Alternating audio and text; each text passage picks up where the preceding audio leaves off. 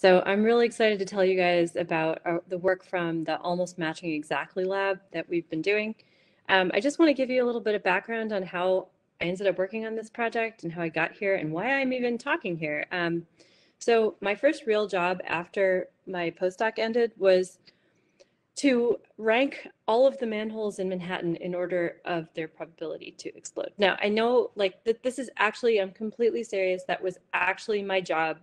I was doing that to support the power company and help them with predictive maintenance.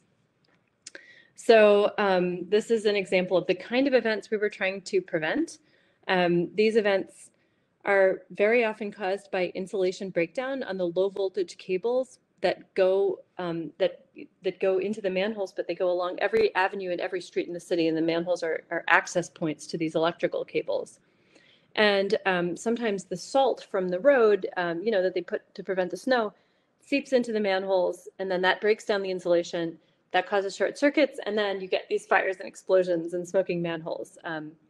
And our job was to, like I said, to try to prevent these from happening. And we had this is just an overhead shot from one of our visualization tools that shows kind of how dense the manholes really are in Manhattan. Like, this is just one street corner, and there's manholes kind of all over it.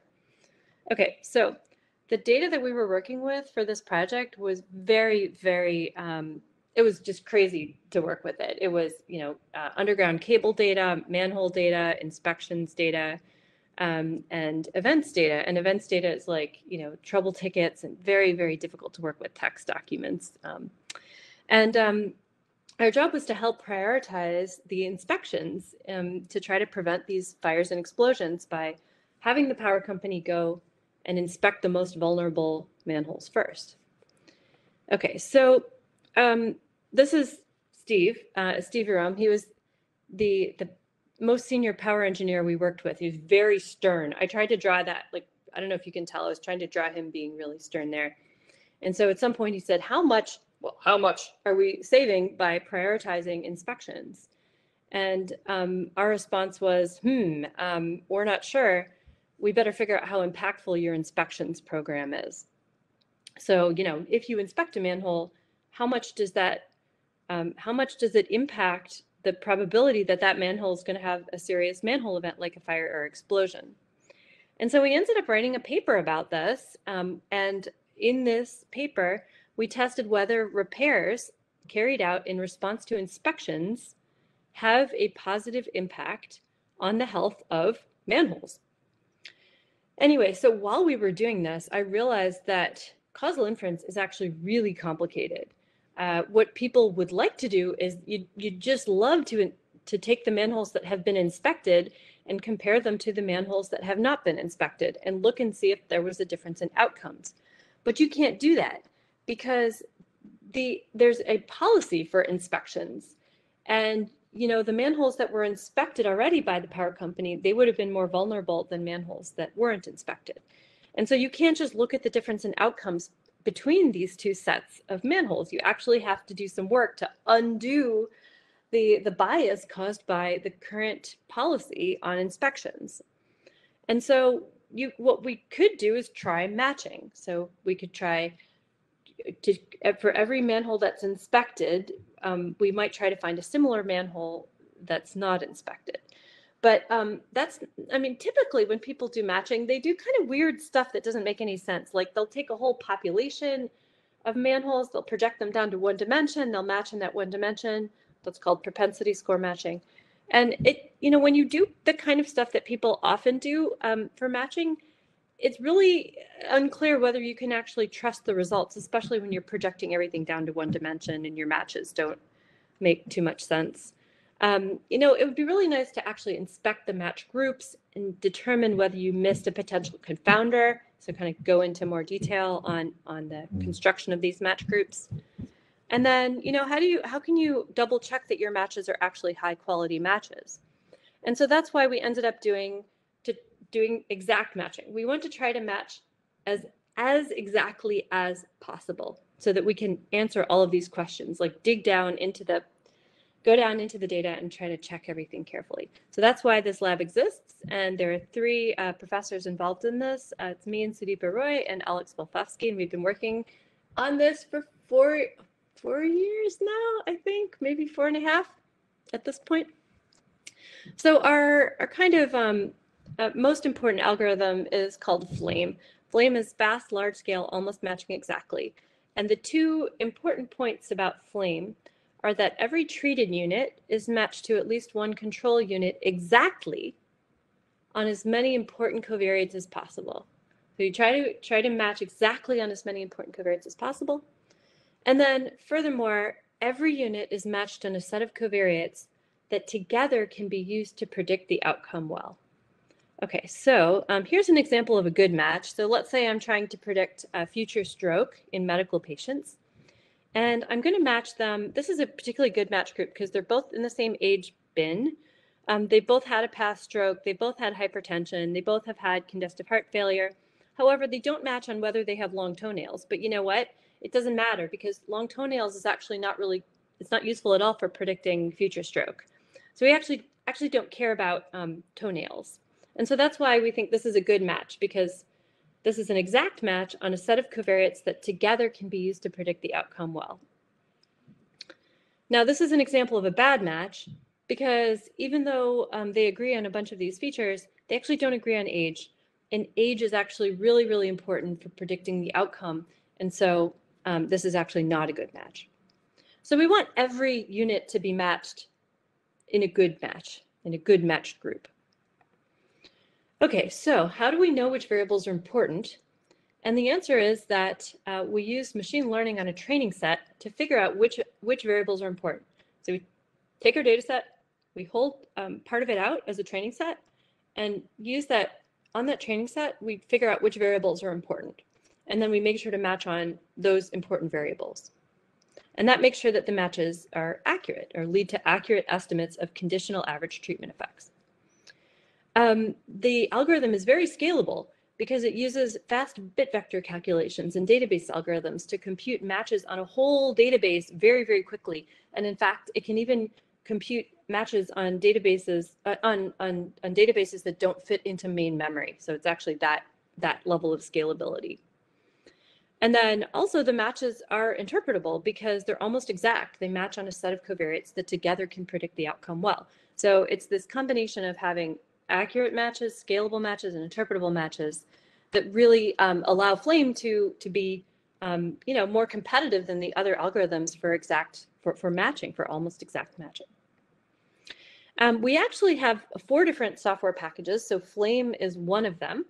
There's also algorithms called DAME-FLAME. So DAME is actually more exact than FLAME, but it's a bit slower because it's doing kind of a combinatorial search for different combinations of features that can predict the outcome well together. So FLAME uses backward elimination while DAME is trying to do this more combinatorially hard problem.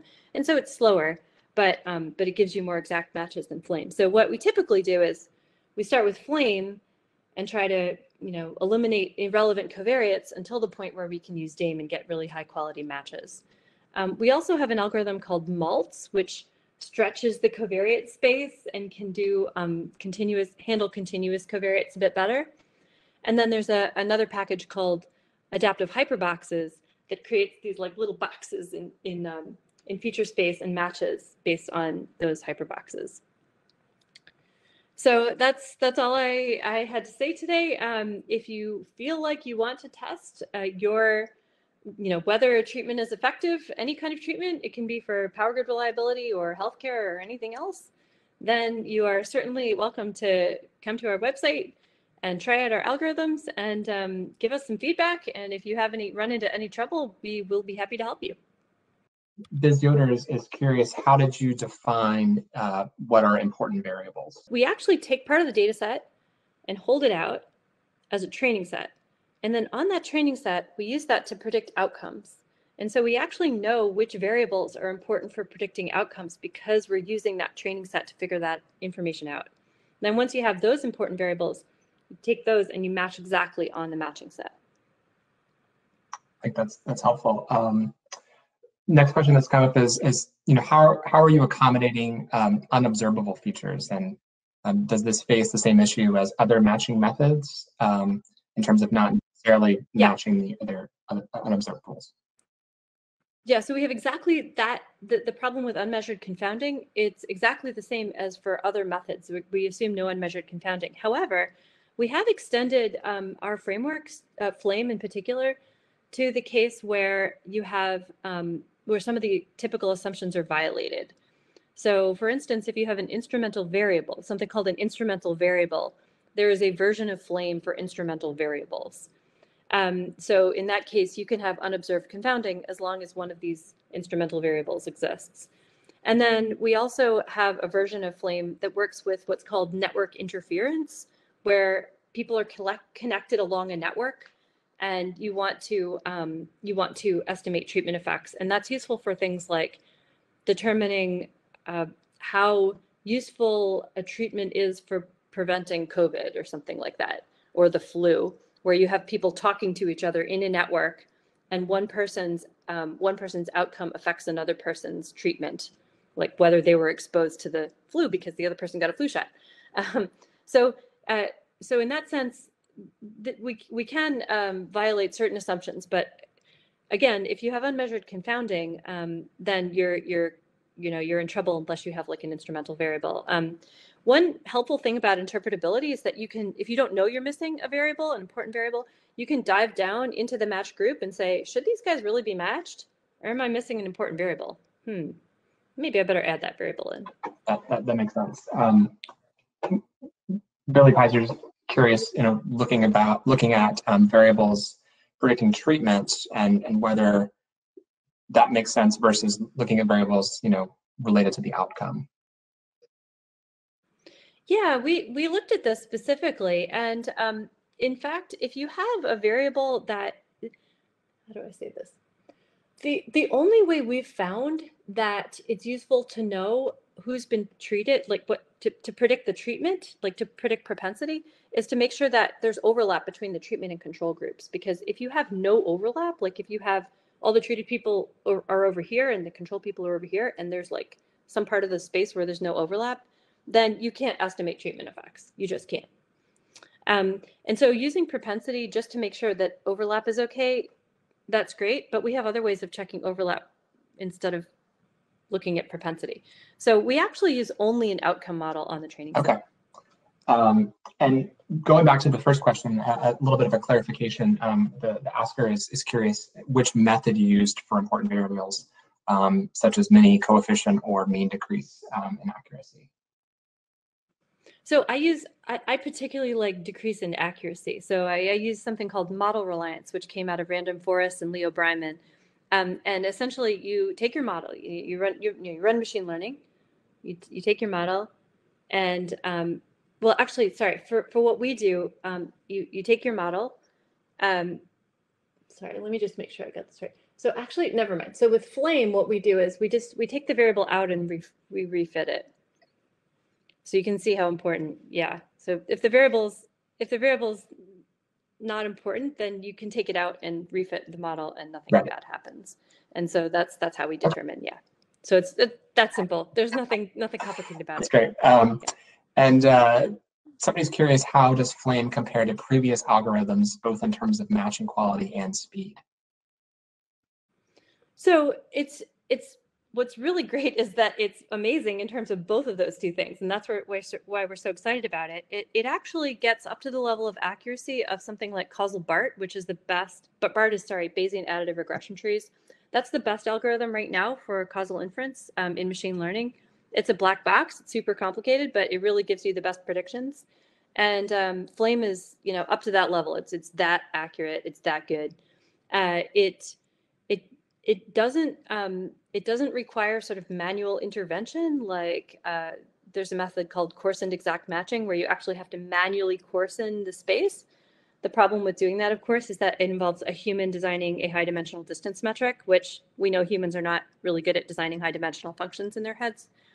And it's much more competitive than things like genetic matching or propensity score matching, where they're not even trying to get really good high quality match groups. They're just they're, you know, projecting onto a lower dimensional space and matching on that space. So you can have units that are nothing like each other being matched to each other in these algorithms. And so when you look at conditional average treatment effects, they're all over the place. They're like random guesses. They're just garbage. So yeah, we have a lot of really great comparisons in our paper that you can totally check out and see for yourself what the other methods are doing and what we're doing. Great. And pivoting a little bit to applications, has Flame or DAME been used in practice? And if so, anything you learned from it? And I'll add to this, anything particular related to the energy sector, if at all? Yeah, we've been trying. So we've been mostly, to be honest, we've been mostly developing these algorithms because it's a lot of work to develop these things and make sure the code is high quality. And, you know, we have programmers and students testing them. We have students building tutorials and, you know, the website and so on and so forth. So it was quite a lot of work to set it up. The one thing about doing exact matching and making your model interpretable is that you realize what problems you have with your data set. So every time we pick up a data set, we go and use it. And half the time we're like, wow, this data set's crap. We can't use this anymore. So some of the major, like kind of the one major successful experiment we've done is on some healthcare data. And we were able to figure out that this is like a giant healthcare data set, and it's about whether smoking in a pregnant woman causes effects on the baby. And what we found is that the data set is not as good as we thought for what people are typically using it for.